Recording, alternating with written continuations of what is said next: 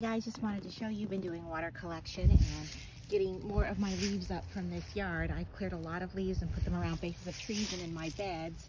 These were the lasagnagarden beds where I layer it up for the spring, but also for my fall planting. There's some mint I got from someone's yard. Don't worry, I asked permission.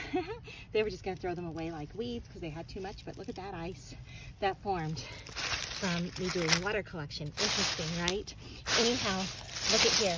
Dumped out my kitchen scraps, got those organic pods that are compostable, and all of my things like my lavender are doing real well out here.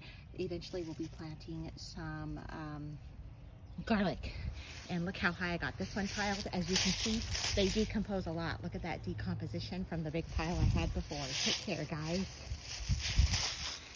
Make sure you use those leaves up and put them in great places. Also, we'll mow the lawn to give that compost.